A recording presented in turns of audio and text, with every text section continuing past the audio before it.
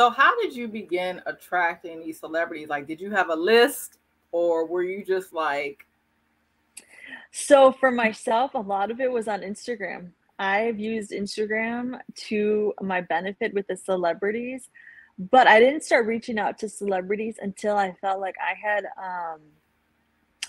my work was up to par, basically. I felt like I needed to hone in my style. I needed to hone in my editing look. I was working on my craft for many years until I started shooting celebrities, and I started with like reality stars, a lot of people from The Bachelor, and then I just kind of like worked my way up to real celebrities. You know what I mean. But like yeah, also YouTubers and TikTokers now are like kind of bigger than like movie stars, which blows my mind. And so I kind of worked my way into that. And once I shot one, like say like a YouTuber, once I shot one YouTuber and they're tagging, then others come around. You know what I mean? And a lot of this was done for free just to get my name in the door.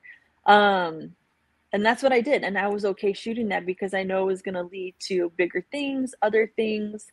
So my thing would be, don't be afraid to reach out. Like if you're creative, like especially video, hair, makeup, all of it, like they always need it. You know what I mean? And if you're trying to like build your book or you're trying to, get into that market, like don't be afraid to reach out.